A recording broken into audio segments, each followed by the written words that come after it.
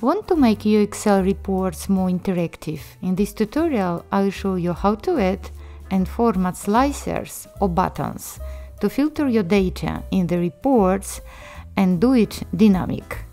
Let's get started.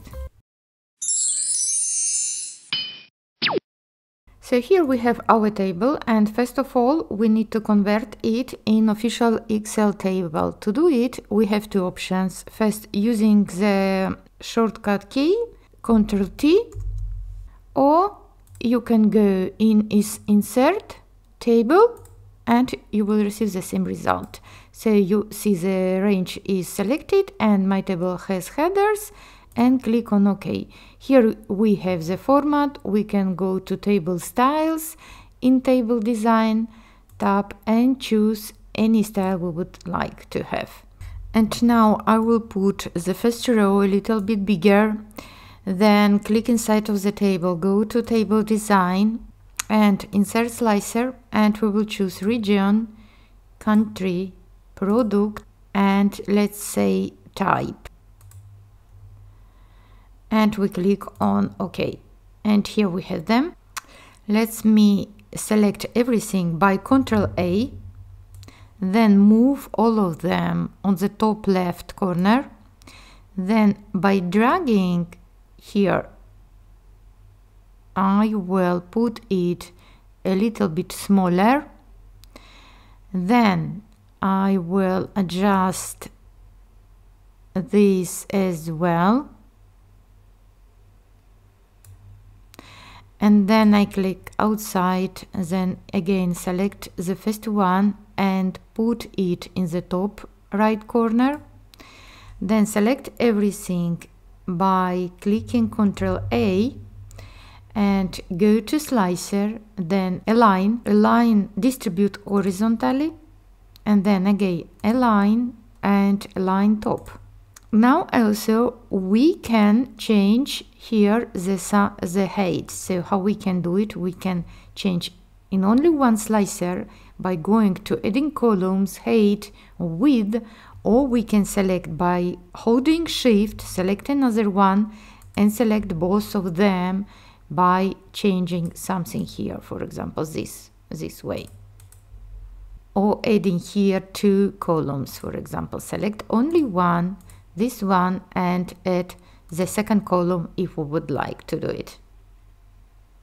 I will go back to the first one. You can format all of them by clicking on one of it, click Ctrl+A, and then go to Slicer tab, and from here choose the format. Let's say this one. This way you will have the same view. Now let's see how it works. So you can choose APAC, and you see that it is selected as well here, Vietnam, and you see, and so on, for example T as well. And now to remove the filters, all you need is to go one by one from each slicer and click here to remove it. But also what you can do is that you can click inside of the table, go to Data, and here click on Clear, and it will be done. If you don't have them here, you can right click and add it by this way. And now very interesting option we have here with this button. So let's say that we would like to see everything except, for example, Argentina. So when we click on it, we will see only Argentina, but what we would like is to accept it. So what we need is to click on this button, then select Argentina, and we see that everything is filtered except Argentina. Another thing what we can do is that imagine that you would like to select two buttons at the same time or several buttons. So in this case, let me put it back. So imagine that you selected LATAM and you would like to select a part of ATAM, EMEA as well, but you cannot know. So you need to hold Shift and select LATAM, or you can click on this button and select LATAM as well. Now let me put it a little bit better, and I go View here and select Off Grid Lines this way. Also what we can do is we can add date here. So instead of going table design and adding a slicer with date, which will be this way, you can see it is complicated to understand where is each month and so on. So I will delete it, and what we will do, we will add another column here which will name, let's say, year months. And now we will use function text.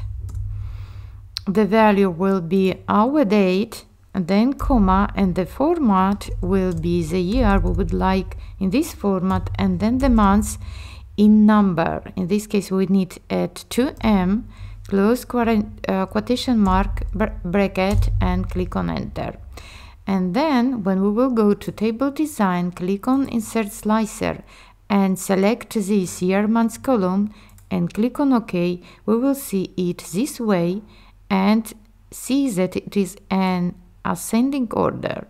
It's really cool, right? So this way you can use it as well. So let me put it here, for example. We can add it top down, a little bit smaller. We can change the format again, and we see that it is this way. Or we can change the columns and add 2 columns and to have more visibility, and check any one what we would like. We would like select much more, and this way. Cool, right?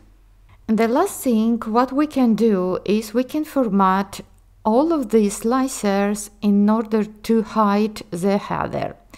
I select one slicer, then Ctrl+A, select everything, right click and scroll down and slicer setting. And from here what we will do, we will click off the header display and click on OK.